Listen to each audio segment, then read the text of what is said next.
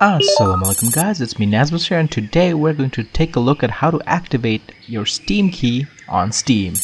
Stay tuned. You're watching NazmusLabs, where we talk about technology, gaming, rapid transit, and a lot more. Let's be a small part of a bigger movement to better the world. To activate a product on Steam, open Steam by clicking on its icon. Once Steam is open, click on the bottom of your library that says Add a Game. If you don't see this button, make sure you're on the Library tab. After clicking Add a Game, click the option that says Activate a Product on Steam. You'll see the activation dialog box appear.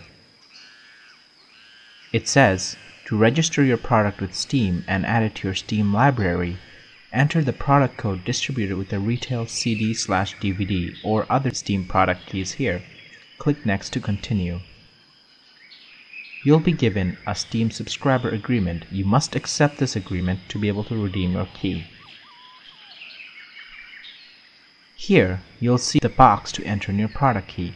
You either got your product key by purchasing a DVD or CD version of the game, or by purchasing the game through an online retail store such as Good Old Games, GOG.com, Humble Bundle, or CD Keys. Just paste in your key and then click the next button.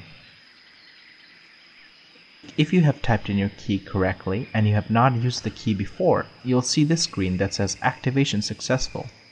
Your product activation code has been successfully activated. This product or product list below are now permanently associated with your Steam account.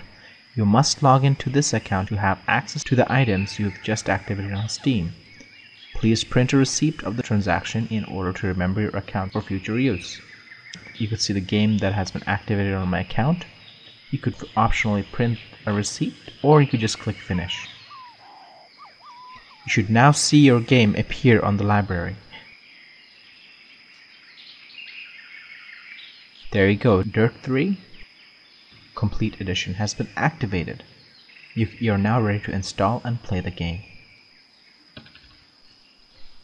If you like this video, make sure to hit the like button and subscribe. If you have any other questions on activating games on Steam, definitely let me know in the comments below. I'll try my best to answer them. So, let me know what games you like on Steam, and we'll go from there. Have a good one, guys.